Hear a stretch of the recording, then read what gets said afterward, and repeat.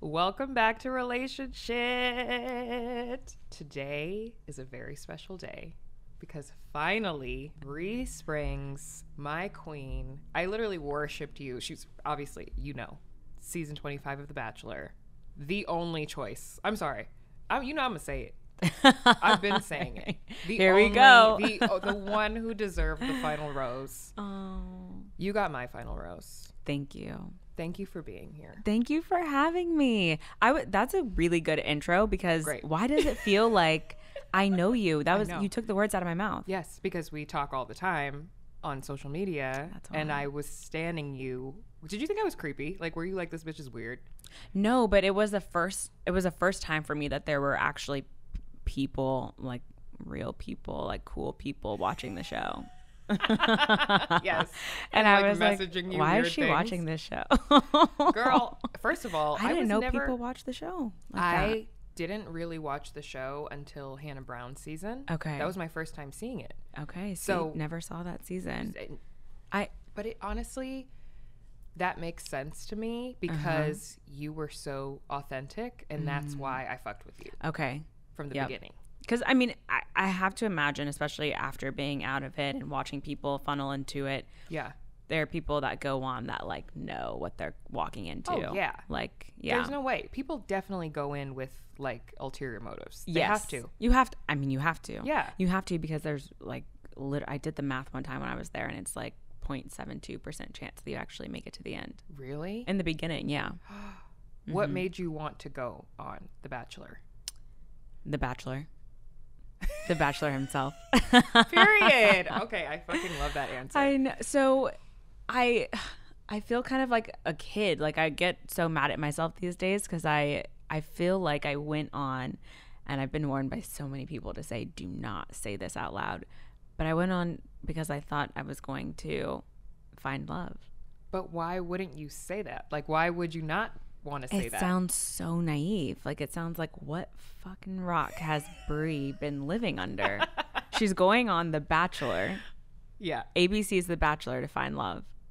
Yeah. Well, because for someone who doesn't, like, if you never watch the show, you're like, oh, this is what people do. Like that's what a normal person would do. I think I was like, this is not what people do, but this is my only opportunity that I'm going to get to meet him. So I have to do it on a show. Yeah. Like, why not? Naturally. Okay, so after that experience was over, first of all, like we saw kind of how it all I'm trying to be nice because I'm still part of the whole community and shit, but goddamn, I hated that shit so much. Girl, you and me both. What goes through your mind? Like, did it feel like heartbreak, or did it feel like, well, for those of you who don't know, Matt James, who was The Bachelor season 25, made the biggest mistake of his fucking life and eliminated Brie from the show. Where were you? I love You you. were like the top 3. Mm-hmm. Yeah. Stupid. Yeah. Stupid. Anyways, enough of that. How did you feel when that happened? And like, did you immediately, shortly after that, like start rebounding or like meeting other people and trying to fill your time with other dating situations? Yeah. I would think I was very, maybe not heartbroken is the right word, but I was blindsided. I was shocked. Like I was in pure state of shock. Like I was like, there's no way that this is happening. I saw myself at the end of this. I was going to be at the end of this. Which, like, I mean, again, you like in that environment, it's so mentally taxing that like you will tell yourself anything. Yeah. And that's why I also try to like put it into perspective. Like whenever you're in like situations like that, it's like whenever they give you an inch, you take a mile. Yeah. Regardless, like you don't ask questions, you just take a mile. And it's like one word. He probably said, Brie, I like you. And I heard like, Brie, I love you. And Yeah, I was I'm like, in love oh with you. yeah, I'm gonna propose to you, and you're that's the winner. literally what I heard in that situation. And even if he didn't say that, I was like, okay, well, he can't tell me that he loves me because he can't tell everyone that he loves them, but he's going to tell me that he loves me. In the end, and it's going to be this whole huge thing. Like it's really, it's sneaky like that.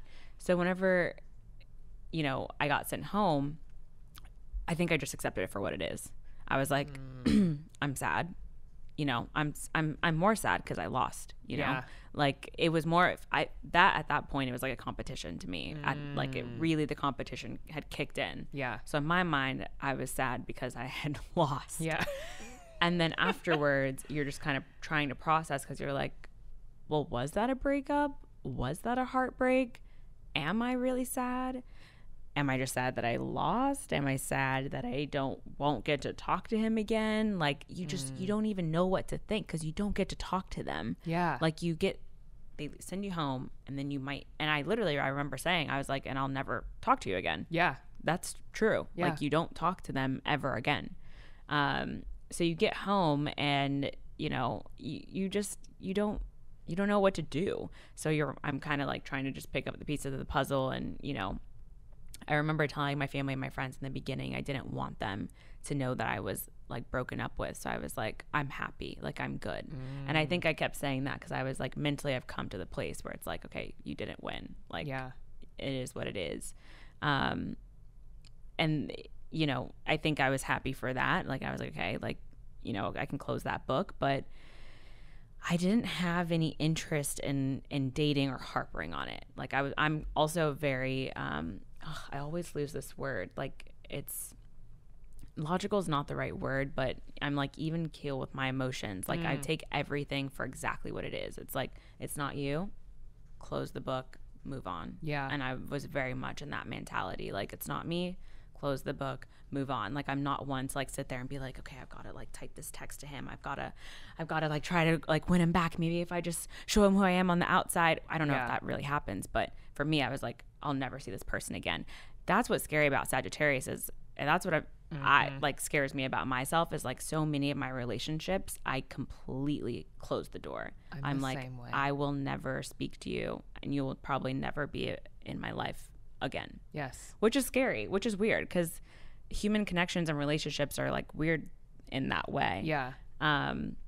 But yeah, I didn't have any interest in dating afterwards. I went home. I spent a lot of time with my family. I was like bopping around with my friends and, you know, just everyone kind of like getting me through the breakup because it was weird. It was a weird thing afterwards. Like I was just talking to Kit and Kit was like, she immediately went to therapy afterwards. And like her therapist was like, you realize what you went through. No one has ever gone through that experience before. Like literally a small amount of people, aka the people you go on the show with, which is why you forge these relationships with them because they're the only ones that know what you went through there. And she was like, it's not normal. Right. It's not normal to move through life that way. It's not normal to date that way. It's not normal to meet people that There's nothing way. normal. Well, God, I can't say that there's nothing normal about dating one man who's dating 20 other girls, but there's really nothing fucking normal. No, it's not. Because like you could think that maybe they're talking to other people. Yeah. But you're not thinking they're talking to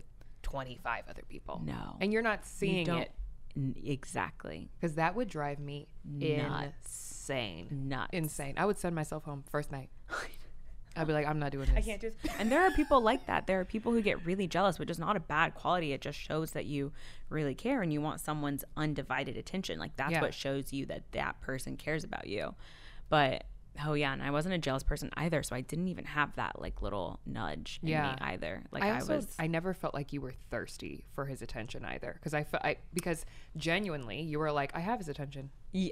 He's mine, girl. I'm telling you, I was cruising through. I was like, yep.